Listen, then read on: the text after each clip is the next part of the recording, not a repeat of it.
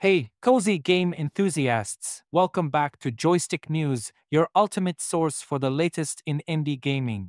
Today, we have a special treat for you, an exclusive behind the scenes look at the much anticipated game Tiny Glade by Pounce. To celebrate the release of Tiny Glade's demo, we sat down with developers Anastasia Opara and Tomas Stashoyak to discuss the game's history, proceduralism, Bevy, Rust, self-publishing, and the cozy games genre. Let's dive in. If you haven't heard about Tiny Glade yet, it's a relaxing castle building simulator that's been all the rage on social media and is one of the most wishlisted games on Steam. The game started as a simple procedural wall generator and has evolved into a beautiful, relaxing experience for players. With the demo now available on Steam, fans can finally get a taste of what's to come. We had the pleasure of talking with Anastasia Opara and Tomas Stashoyak from Pounce. Here are some key insights from our conversation. When asked why they decided to launch a demo, Anastasia explained that it was primarily to give people the opportunity to try the game before buying it. While they are eager for community feedback, they have already conducted close playtests to iron out major issues. The demo is a way for players to see if Tiny Glade is their cup of tea. Thomas shared that one of the biggest challenges they faced was perfecting the user experience UX. Ensuring that interactions are satisfying and intuitive is crucial for a game like Tiny Glade. They received valuable feedback from playtesting, which helped them iterate and improve the game's controls and features. Anastasia added that they also wanted to see how players use the tools provided. For example, playtesters created unexpected structures like wooden walls using lantern elements, prompting the developers to add new features such as proper machicolations and bridges. Anastasia, a procedural artist, talked about her journey with procedural art, which started nearly a decade ago.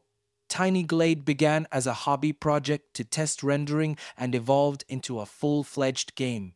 The project utilizes Bevy, a data-driven game engine powered by Rust, and has undergone significant development since its early days as a simple procedural wall generator.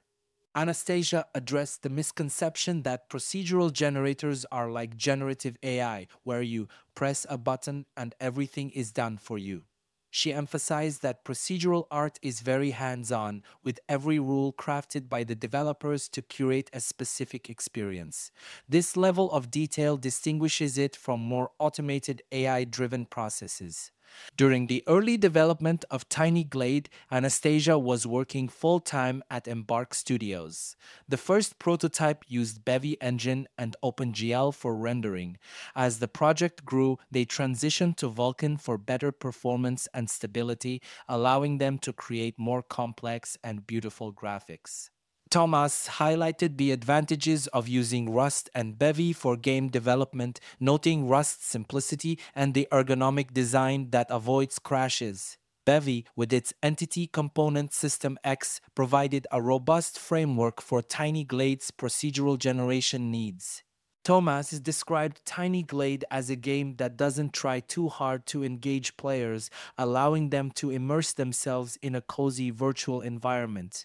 The game provides players with tools to create and explore at their own pace, similar to playing with Lego bricks. Anastasia added that their goal is to offer players the right building tools to inspire storytelling within the game.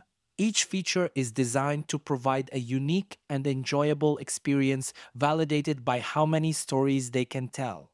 Anastasia shared that Tiny Glade was inspired by cozy games she enjoyed, such as Townscaper, Unpacking, and A Little to the Left. These games provided a warm, uplifting experience that she wanted to replicate in Tiny Glade. The game naturally lent itself to the cozy genre, emphasizing relaxation and creativity over combat and management pressure. Anastasia and Thomas decided to self-publish Tiny Glade to learn about the publishing process and maintain full creative control. They wanted to understand what it takes to publish a game and make informed decisions for future projects. This approach allowed them to focus on creating a game that aligns with their vision without external pressures. While they are fully focused on Tiny Glade, Anastasia and Thomas have many ideas for future games. However, they are not ready to reveal specifics yet. As for Tiny Glade's release date, they are cautious about setting a specific date but are committed to providing updates once they have a finalized product they are proud of. Thanks for joining us on this exclusive journey into the world of Tiny Glade. If you enjoyed this video, don't forget to like, comment, and subscribe for more in-depth gaming news and updates. Hit that bell icon to be notified whenever we upload new content. Until next time, keep gaming and stay cozy.